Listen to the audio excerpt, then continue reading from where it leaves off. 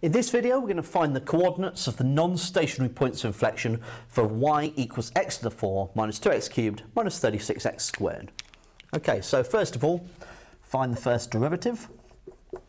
So that's 4x cubed, take away 6x squared, take away 72x. So we're going to want to find the stationary points first.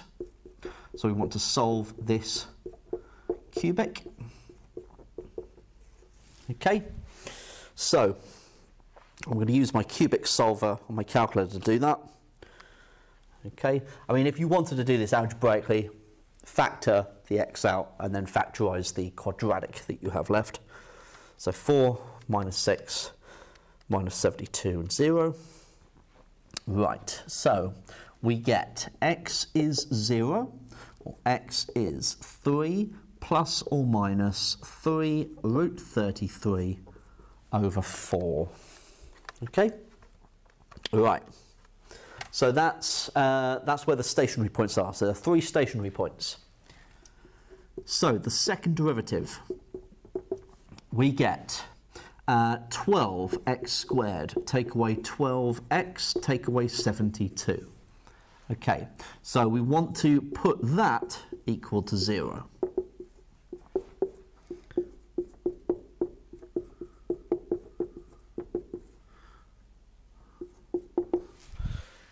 Okay, so using the quadratic solver, 12 minus 12 and minus 72, we get 3 and minus 2. Okay, so 3 and minus 2 are definitely not stationary points.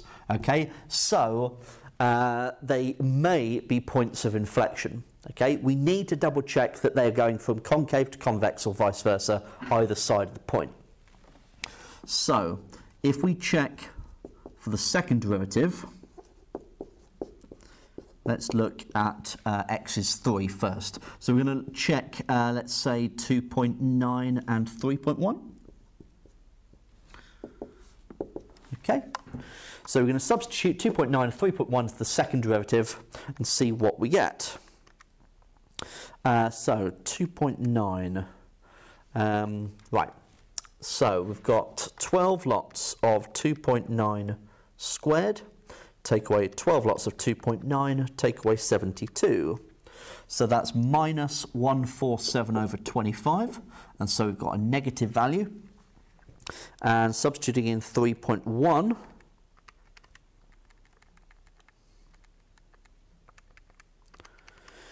we get 153 over 25, which is positive, and so we're going from concave to convex.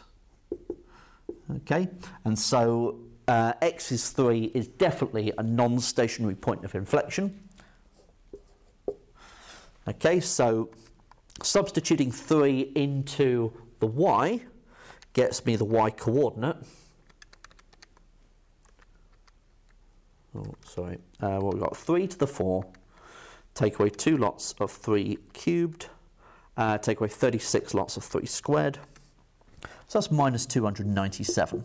Okay, so that's one of them. So now we want to check the minus 2. So d2y by dx squared and d2y by dx squared. Right, so for minus 2, we'd have to look at minus 2.1 and let's say minus 1.9.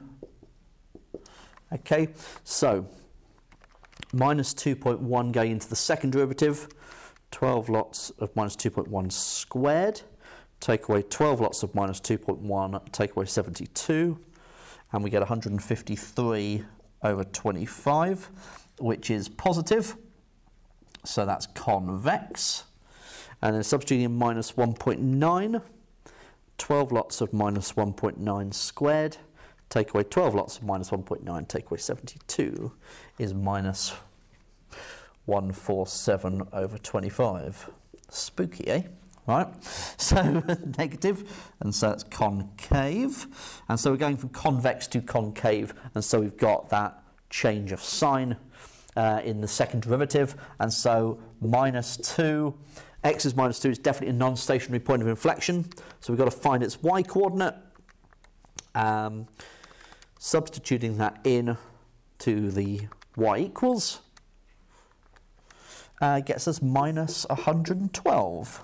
Okay, and so those are the two non-stationary points of inflection for this curve.